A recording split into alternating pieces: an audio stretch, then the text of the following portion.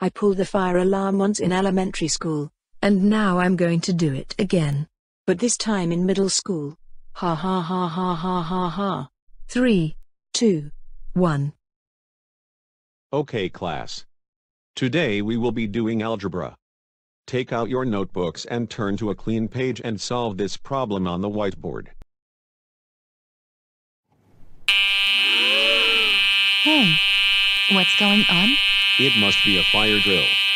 Everyone line up at the door, please. Single file. Then exit to the right, down the stairwell, and line up at the soccer field.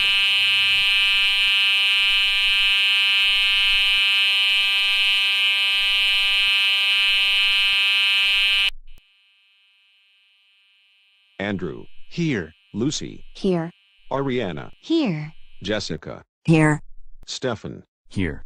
Okay, now we have to wait until Mr. Simon tells us we can go back inside.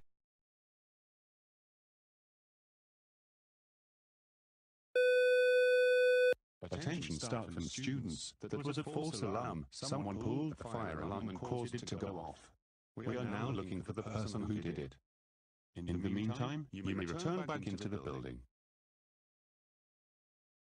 Good job, everyone. You guys took the situation very seriously. You didn't talk, you didn't fool around, and you stayed in line. Good job, but does anyone know who is responsible for pulling the fire alarm? I think I know who it was. It was Viley. She was the only one in the hallway before the alarm started to sound. What?